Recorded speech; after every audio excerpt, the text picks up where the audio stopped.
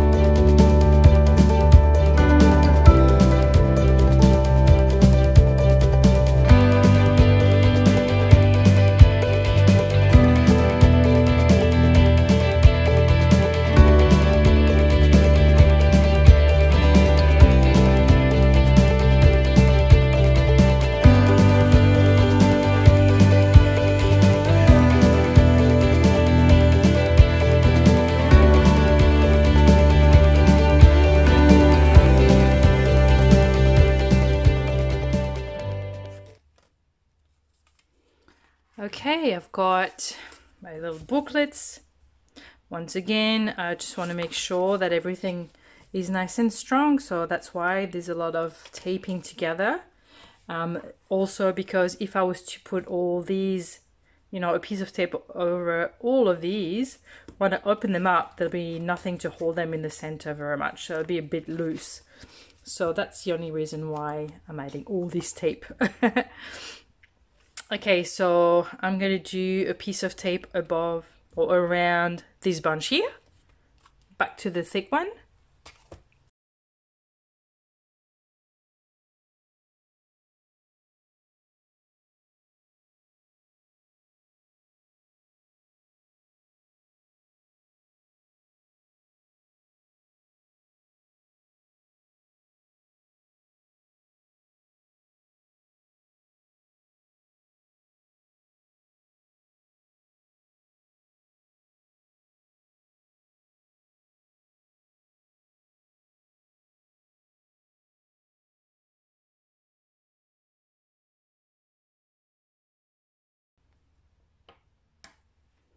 And then you guessed it, I'm going to bind these two together.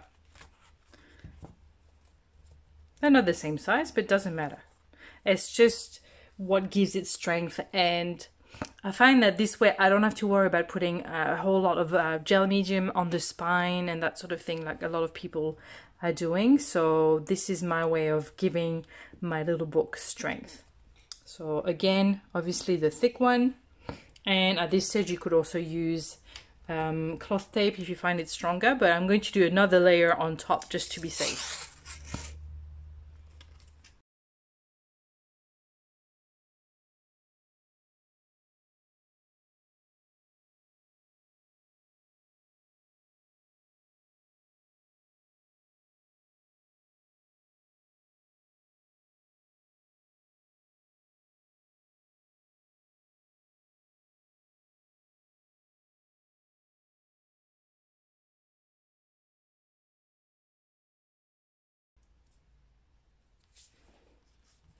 Okay, so at this stage my booklet is already pretty strong.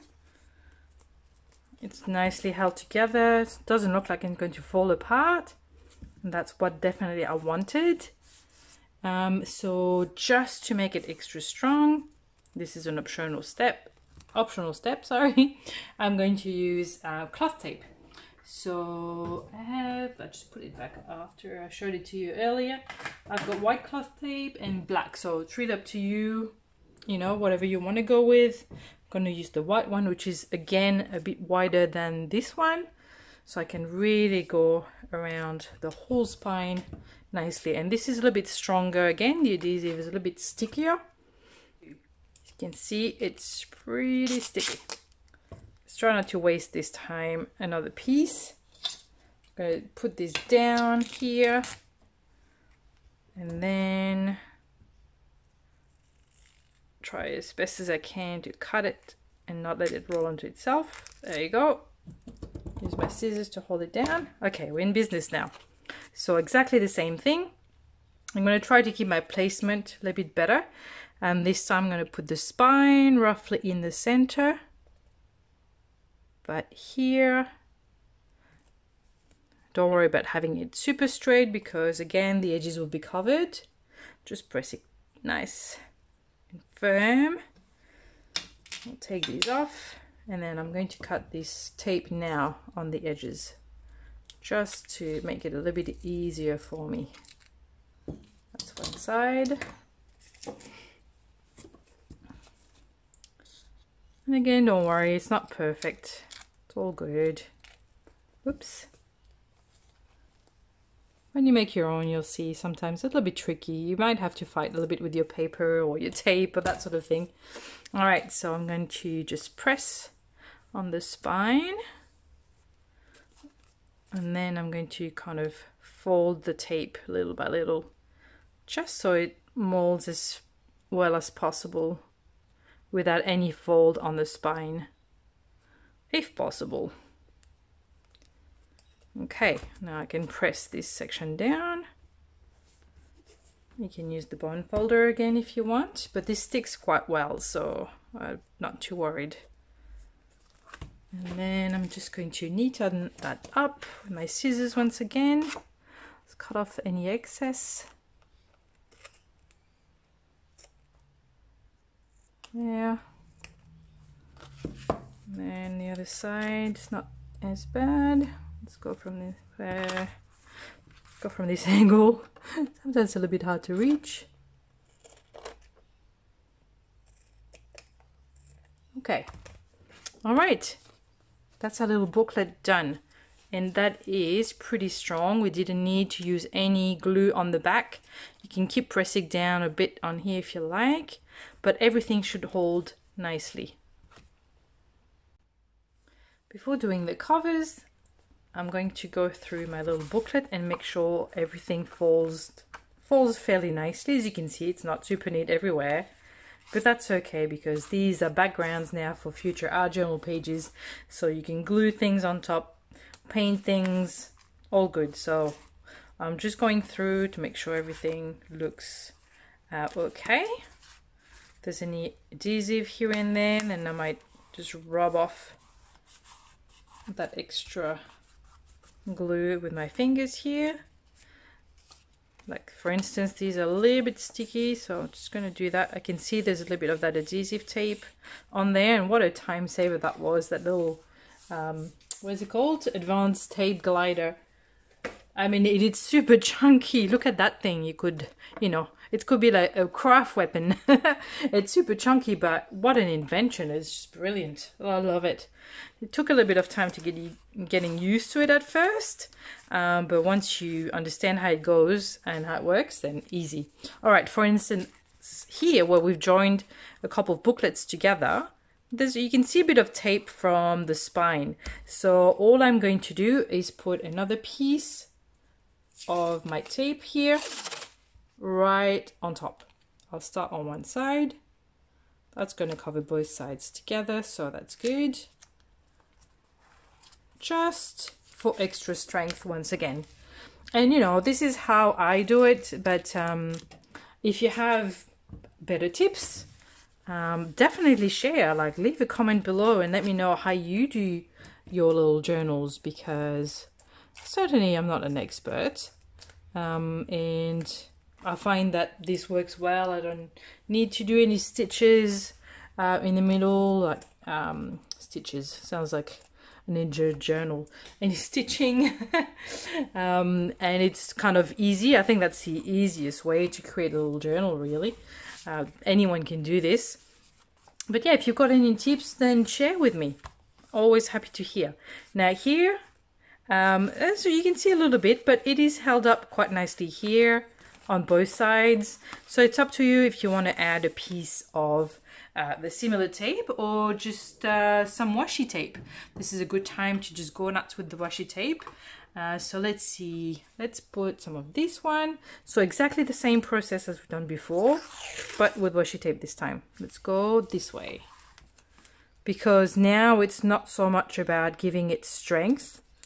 Well, although I am checking, but washi tape will be enough to add that extra missing strength, if that makes sense. You don't need to use the thick tape anymore if you don't want to. It's really up to you. So I'm just going to cut that off. Same thing I've done. And I'm going to keep going through my little booklet and see if there's anywhere that I want to kind of make sure there won't be any issues with later on.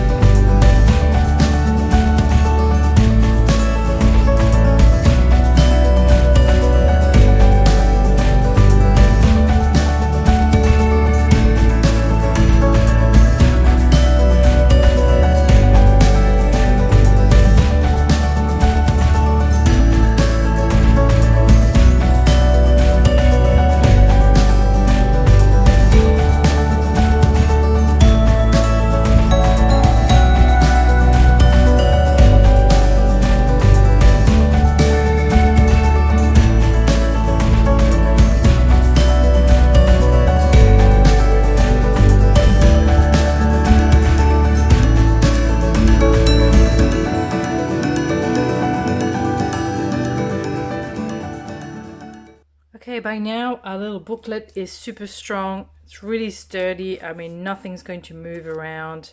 I'm really happy with it. And yeah, it's nice to...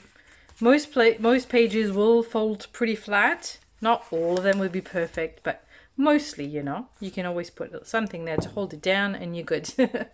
Now, all we need to do is to decorate the front and the back. So super easy. Remember your stack of gel prints, then go and pick some and decide on which one you'd like to put on the front and the back. So this piece I didn't plan on keeping, so it's all good. And this side's already black. They're black. I've been filming too long. I think all the fumes maybe from the ATG, maybe, who knows. Anyway, this side's already blank, so I'm not losing anything, and this one I didn't care about. So decide on your front and back. Let me just double check. So I think there was one washi tape roll that I used that had faces. I don't really want them to be upside down, so let me just find where that was.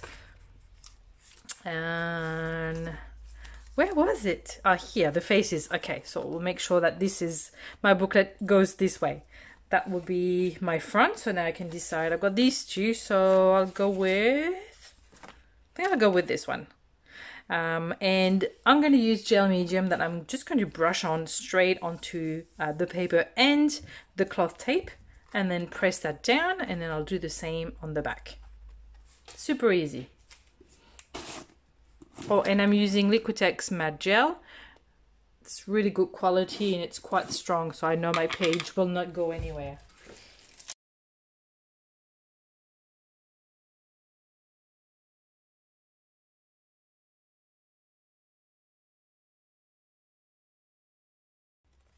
So I'm going to line the page onto this side first. I can see that all my edges there. It's not very straight anyway, so it doesn't matter too much. But you know, it was kind of expected from the start because I wasn't doing anything very precise, so that's the reason. So I'm pressing nice and firm. I'm even going to open this one out and then press from this side. Like so. Make sure the edges are nice, they press together. And then here as well, just make sure you don't have any gel medium oozing out, but you do want this edge to be nicely stuck down as well, which is not very well done right here. Do as I say, don't do as I do. I didn't put enough, so I'm just gonna add a little bit more. And the excess we can wipe off with a baby wipe. So let's just do that. Now I want to apologize for the state of my fingers. That's not, I know it's not very pretty to look at. Unfortunately, fingernails take ages to grow, so unless I wait 2 months for them to grow back, I won't be able to do any videos.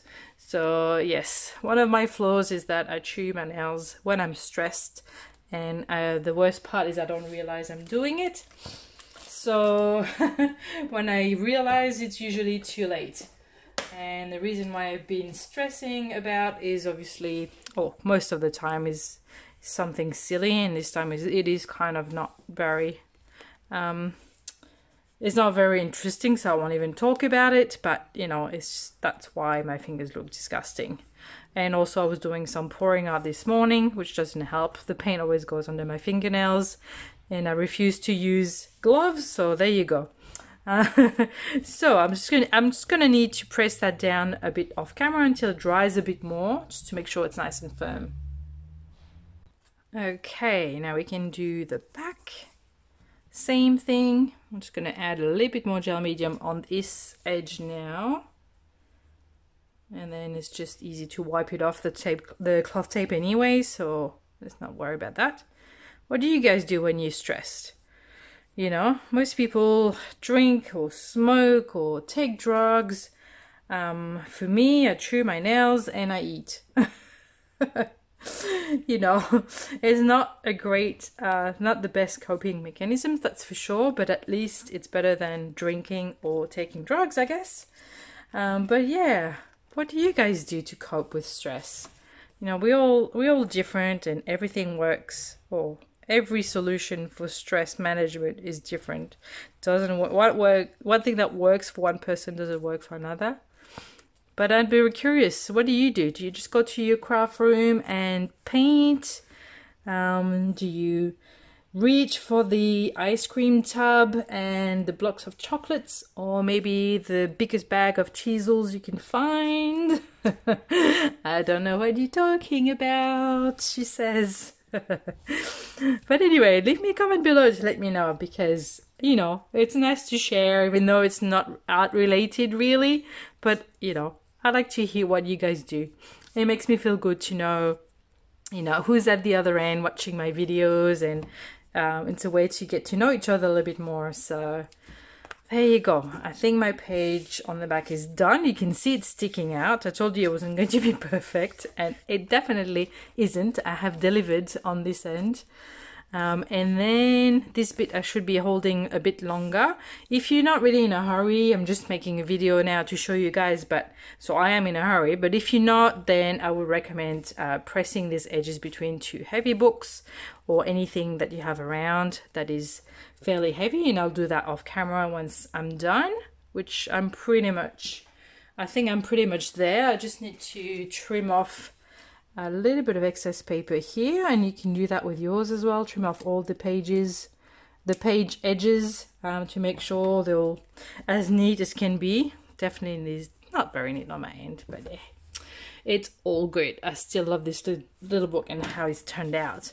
Now, one thing I was going to mention is that if you're worried about this edge not being strong enough for you, then, you know, just put the tape over the front and back. If you don't mind having the tape showing on the front and back, just do that. You know, it's just as easy. All right, my friends, there you go. Here's my little book. I will neaten that up off camera. You don't need to watch me do this. But this is how I make my little booklets with gel prints. And then later on, I just go back and add heaps of things in there. Stickers, die cuts, handwriting. You could write your thoughts, add color, some photos, some paper, whatever you like. This is a little art journal you can completely customize, and I really hope that you've enjoyed this video. You know, it takes time to make these long videos. I hope that I haven't bored you to death. Try to keep them as short as possible whenever I can. But if you've enjoyed this, then make sure to subscribe if you're new to my channel, and give me a thumbs up, leave me a comment, see, you know, to tell me what, if you've enjoyed it. I'd really like to know, because I'm just talking to a camera here, you know, and probably go crazy before too long, although I already am. But yeah, just interact with me. I'd like to hear what you think. And if you have any requests for videos, any questions, that sort of thing, then leave me a comment. You know what to do. All right, guys, I hope you've enjoyed this. This is the little booklets. And then this was the first one I made, which is already decorated. And I'll do the same with this one. And then I'll put some pictures on Instagram and on Facebook of all the pages, so you can see what I'm doing with them and hopefully get inspired. All right, guys, bye for now.